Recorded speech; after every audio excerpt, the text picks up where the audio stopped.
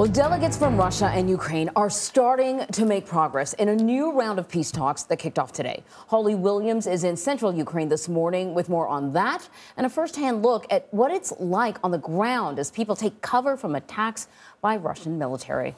Good morning, Holly. Good morning. Well, Russia says those talks have concluded for today, that they were constructive, and importantly, that Russia will radically reduce military operations in the direction of Ukraine's capital, Kyiv. The towns of Irpin, just north of the capital Kyiv, and Trostyanets to the east have been recaptured from the Russians, according to the Ukrainian military. In many places, Russian ground forces are stalled and taking heavy losses. The occupiers are pushed away from Irpin and Kyiv, said Ukraine's President Volodymyr Zelensky in a video message last night. But he also said it's too soon to talk about safety. That's exactly what we found when we tried to visit the town of Kyiv yesterday. Ukrainian forces say they recaptured it last week. It looks as though this area is still getting shelled by the Russians. But as we approached its outskirts with a convoy of Ukrainian troops, they told us to get out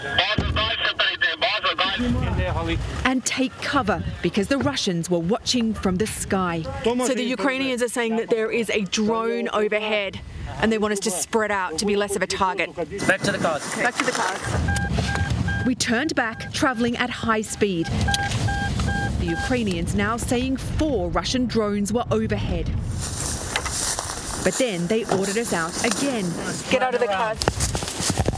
And into the forest to take cover. We're hearing shelling. There's one just now. Many of Makariv's residents were evacuated earlier this month. Everything was shaking like this, said one woman. The planes were flying so low we thought they'd shoot our house.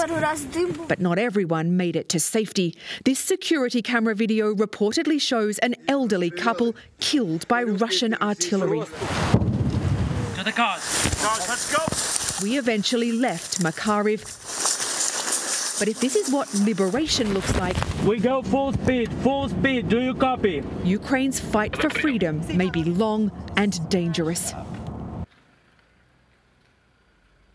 The Russians have shown over and over again during this war that when they can't take control of towns and cities, they'll still pummel them with missiles, airstrikes and shelling at the cost of civilian lives. Anne-Marie and Vlad. Absolutely terrifying, Holly. What more can you tell us about those drones that the Ukrainians told you were above you while you were out reporting yesterday with your crew? Yeah, Vlad, we believe that we saw and heard one of them overhead, but the Ukrainians said that there were 4 in the area. We understand that they were likely reconnaissance drones, that is used to identify targets. So the fear was that they would spot us and then that we would become a target. And that's clearly why the Ukrainians told us not just to get out of the cars and to take cover, but to disperse, to spread out so that we were less of a sort of centralized target.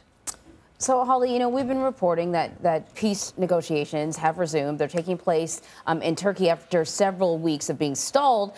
There are also reports out there that some of the participants had been poisoned and had spent the past few weeks actually recovering from that. I can't imagine that is helping with the mood, rather, as they resume these talks. Can you give us sort of any more information about, you know, what's going on with that? Well, interestingly, the news out of Istanbul, Turkey today, where these talks are taking place, is surprisingly promising.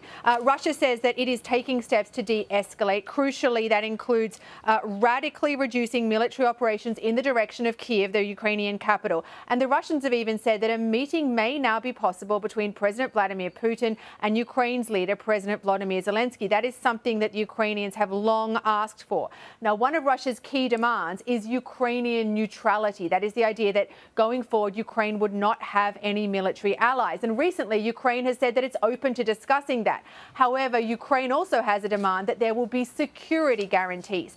That is, guarantors like, for instance, the US, who are obliged to step in if Ukraine is attacked. So the idea is that Ukraine would not join NATO because it would be, you know, a neutral country, but it would still have these security guarantees in place. So we'll see where this goes. But today, certainly this looks promising. And remember, the lead up to this was Russia's invasion of Ukraine, but then a much stronger Ukrainian resistance than many people thought that they would put up, and then heavy Russian losses, including between 7,000 and 15,000 Russian soldiers killed, according to one NATO official. Holly, you know, all throughout the course of this invasion, we've been reporting, you have been reporting, you and your crew and other of our CBS News colleagues reporting on the pain and suffering of the people in Ukraine. But we also, you know, want you and your crew to be safe, because when we see video like that, I know it's absolutely harrowing. So thank you. It reminds me always of what Scott Pelley used to always say, which is that somewhere around the world, there's somebody from CBS News who's putting their life at risk to bring us the news. And so please be careful, you and your crew. We wish you the best. Thank you. Thanks, Vlad.